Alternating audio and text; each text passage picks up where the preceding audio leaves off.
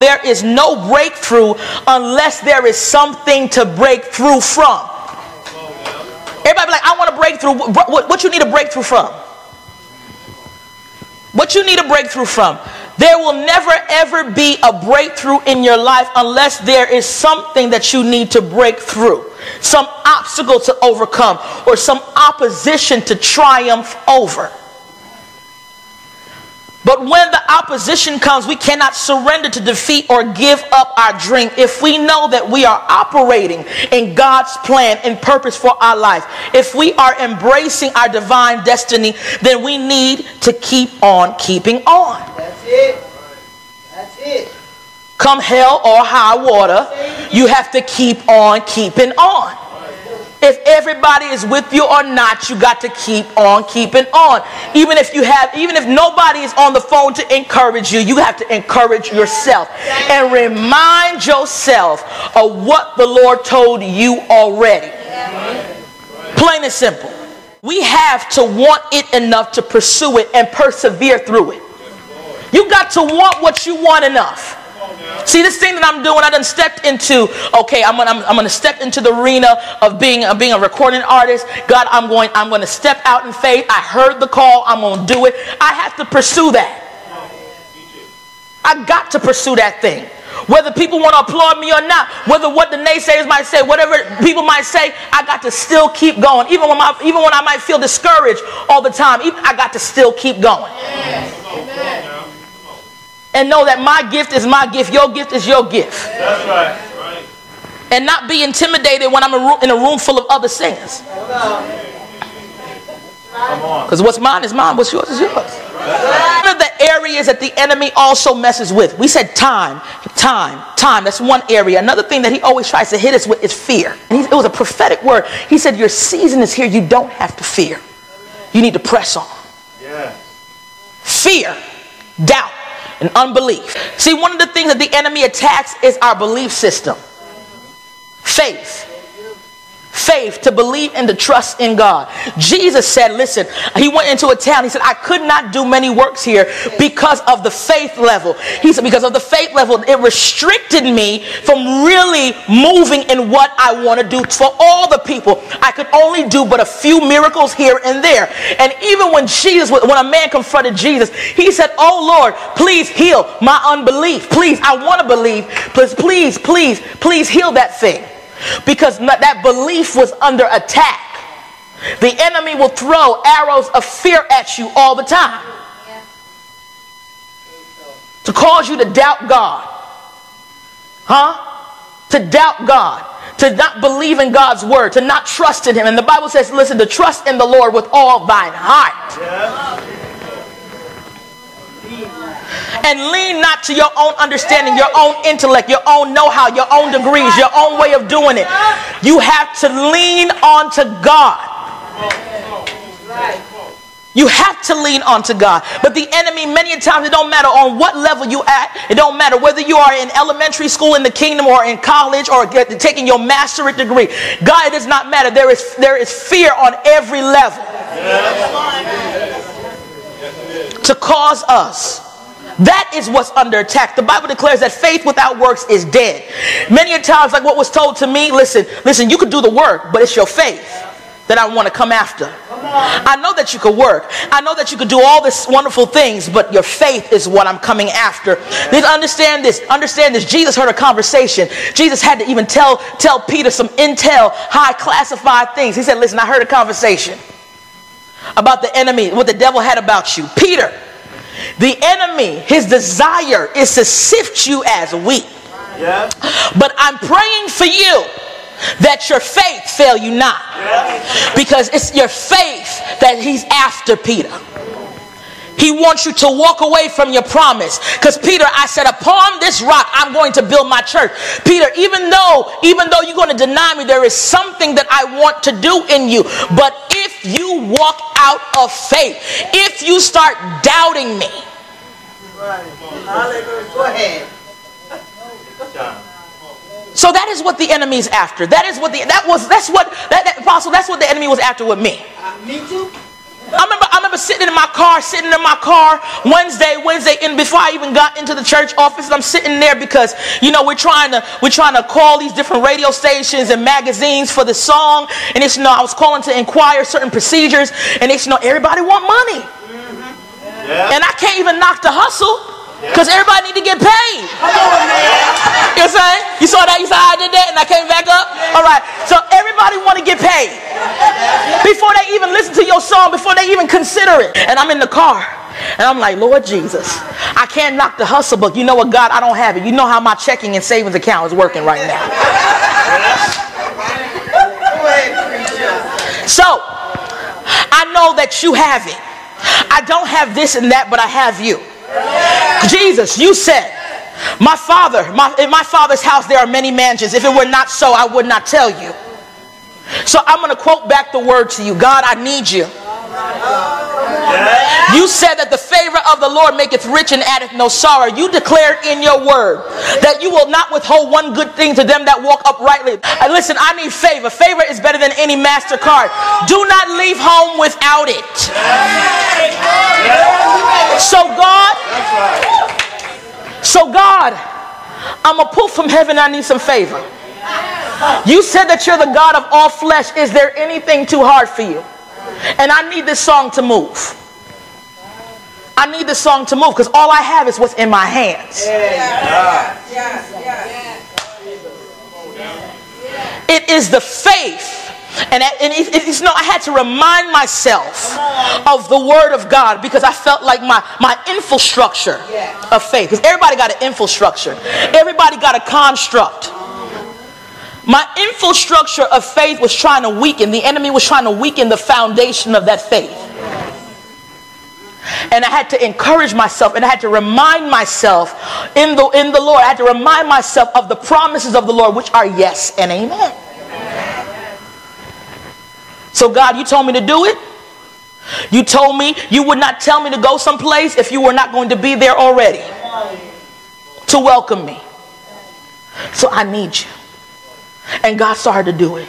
Before that day was over, I got the nicest conversation back via email that I would ever want in my whole life. Can't tell you now, but when it finishes and the deal comes through, you better believe I'm going to tell it. I'm going to tell it. Shando, I'm going to tell it. Right now I'm sitting on that thing and I'm bathing it with prayer. Breakthrough comes to those who are willing to embrace and pursue their divine purpose. You have to keep on keeping on despite. Listen, I've had some people say some stuff to me. Okay? I've had some stuff said to me. And the thing is this, I've had some stuff said to me by people that are close. Yes. Wow. Who else? And they don't mean no harm. But the eyes of their understanding have not been opened. Oh, baby. And they can't see what you see. So don't get mad at them. Forgive them and release because they don't see. But see, the enemy is not going to see when he tries to attack your faith and stop you from really, really experiencing the breakthrough of God. It's going to come from the people that are the closest to you. I could prove it to you scripturally. All right, I could prove it. I'm talking about Jesus' inner court, his inner friends, the inner disciples, the disciples that were able to see him transfigured, the disciples that were able to be with him. I'm talking about even Peter said. Yes. Peter said, God forbid you go to the cross. When he revealed to Peter, listen, I got to go. There is a plan. There is an assignment on my life. I came to die for all of humanity. Oh, Lord, forbid that happen. He said, oh, get thee behind me, Satan. And that was one of the disciples. How much more your brother or your sister that's close to you? So why do we get so vexed in our spirit? It comes with the territory. So don't think it's strange when you're literally your brother, your sister, your mother, your husband, your wife, whoever will say some foolishness to you to keep you from getting to your destination. They don't mean no harm. I could prove it to you again scripturally again. Elijah, when he had his servant said, listen, listen, prophet, I don't know if you got the memo, but we surrounded by a host of enemies right now.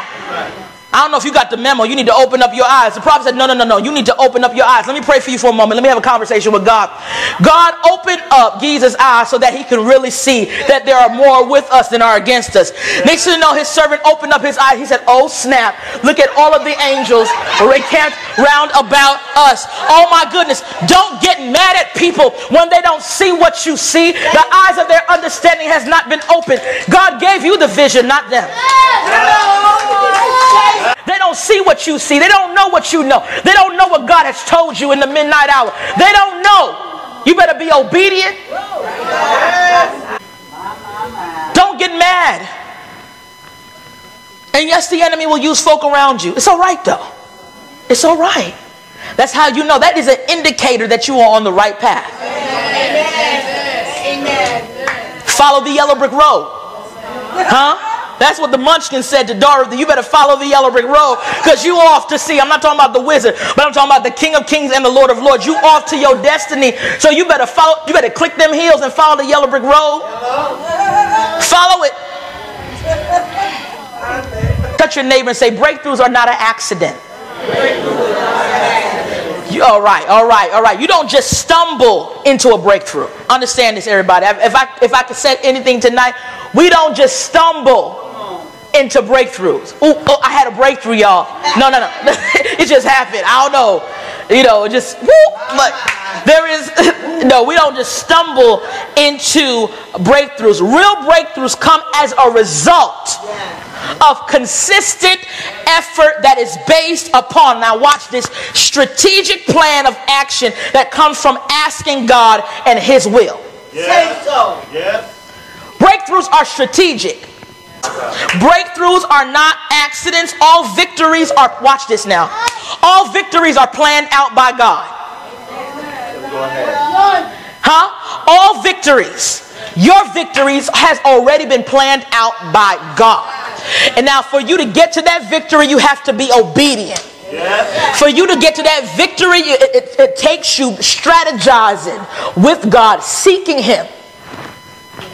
But you better believe your victory has already been planned. He's strategic. He tells you what to do, when to do it. If we would only obey and follow God, understand our victories will come quicker. The Bible declares, I can prove that thing in Jeremiah 29 verse 11. It says, for I know the plans I have for you, saith the Lord. Plans to prosper you and not to harm you. Plans to give you hope and a future. That's what it says, and an expected end. Then you will call. Now verse 12 of that same scripture says, then you will call upon me and come and pray to me, and I will listen to you. You will seek me and find me, and when you seek me with all your heart. Your victory has already been planned out. Your breakthroughs have already been planned out. God has a plan for you, but we will only be able to move in his will when we pray and seek him with our whole heart. We are at the precipice of our breakthroughs. We are at the edge of that thing. So you cannot say, I'm going to give a half-hearted effort. No, this is time for all of your strength. This is when you really got to go for the goal. Just like running a race. Running the race is good, but it's at the last stretch. That's when you feel like all the cramps are happening. That's when you feel like, oh, I'm thirsty. I've been running for so long. I'm tired, Jesus. This is not the time to second guess or to waver between two opinions, because the Bible declares now faith is a substance of things hoped for and the evidence of things not seen. Now faith. The key word is now. Now faith is the substance. Is a substance. It's tangible. It's the substance of things hoped for and the evidence of things not seen. When is God going to do it? I asked God a question. I said, God, when are you going to do this thing for me? I don't know about you, but I had to make it personal for me. He said, I looked at the watch. He said, look at your watch. I said, when? He said, now. Hello. I said, what time? He said, now. He said, now faith. Let it be according to your faith. Understand this in the book of John. He said, Jesus said, listen, understand, you will see the glory of God if you would just believe. We would see it. We will see it if we just believe. If we just believe. Here's a little secret about breakthroughs. They are not a result of passively waiting for God to do something for you. Breakthroughs come when you allow God to do something through you. Yes. Yes. You're not passively waiting for God to do something for you. You're saying, God, you're going to do something through me. David received the breakthrough not because God just did it for him, but God did it through him. He said, God, you did it by my hand. Go ahead. Yes. Yes. Go ahead. By my hand, God performed the breakthrough. How is God going to perform the breakthrough? He's going to do it through you. Let's look at David. Go back in verse 11 of 1 Chronicles. Verse 11 of 1 Chronicles 14. David said, he said, God has broken through my enemies. God has broken through my enemies by my hand like, watch this, a breakthrough of water. Do you see that, everybody? Amen. God used David's hands and David's actions and David's decisive action to provide a breakthrough for David and for all of Israel. David named the place Baal Perazim. I know this sounds odd because we are used to names like Jehovah Jireh, Jehovah Nisi, Jehovah Rapha. Understand, everybody, that Baal, B-A-A-L, is the name of a false god. Going someplace. Matter of fact, the false god of the Philistines. So why do you think David named the place Baal Perazim? Some might say the word Baal is just a Philistine word for God. And David used their word to remind them that God, the God of Israel, granted his people a victory over their enemies.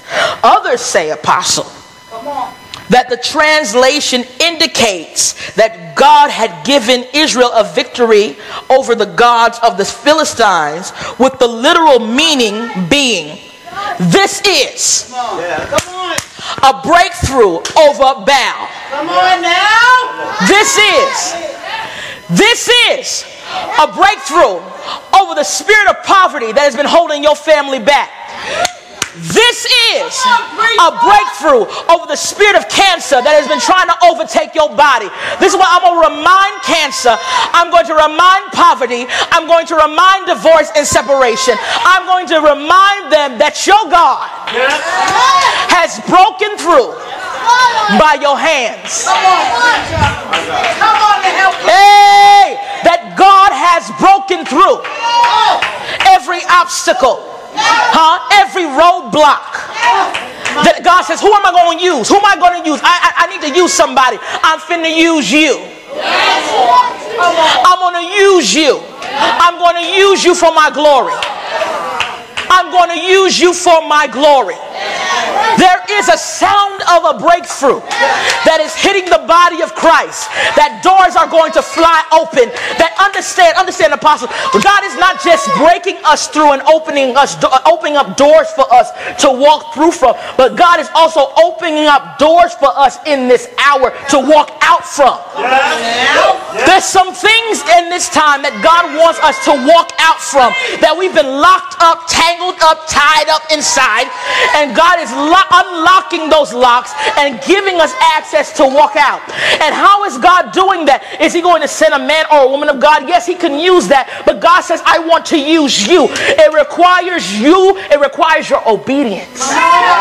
It requires you to have a strong relationship with me. It requires you to stay focused and have your mind stayed on me. It requires you to not lean onto your own understanding. It requires you to walk by faith and not by sight. It requires you. Because I'm about to break through like the breaking of many waters. How is God going to do it? When is God going to do it? When he going to do it? He going to do it now. How he going to do it? He going to do it through you. He going to do it through you. So this shall be called Baal Perazim. This shall be called This is a breakthrough over Baal. Come on, baby girl. This year. This is a breakthrough over, I don't know about you, but I'm saying it to myself. This is a breakthrough, Emmanuella, over every obstacle that has been holding you back. Y'all, please follow me on social media, Facebook, Instagram, and Twitter, eYoung TV, y'all. Let me know how you're liking the show, y'all. Let me know how you're liking the show. And please, y'all, I told you, your girl, okay, is a recording artist now. I'm so excited. God is so very good, y'all. He's awesome. He is an awesome, awesome God. Like I said, follow me as I continue to follow Christ, y'all. Continue to pray for me on social media and visit my website, www.emmanuellayoung.com. Give me some feedback, y'all. Give me some feedback. And if you'd like to advertise on the show, go to my website. Let me know. I'll shout your event out, y'all. I'll shout it out. But until next time, everybody, don't forget, whatever you do, but don't forget this, that you are chosen. You've been called out to stand out. There's a sound of rain.